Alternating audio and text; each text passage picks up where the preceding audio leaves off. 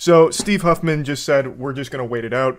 Some of the subreddits in response said, okay, fuck you then, we're going to stay offline forever until you change this.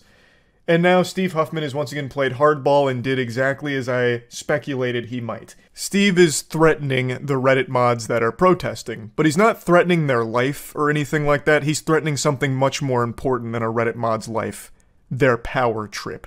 He is threatening to remove their moderator status of the subreddits if they don't reopen, which is legitimately a Reddit mod's worst nightmare. Not having the ability to ban users they don't like in a subreddit for a job they do for free. That is an incomprehensible, cruel, and unusual fate worse than death. So Steve went straight for their throat. He knew what the most important thing to a Reddit mod was: that power trip.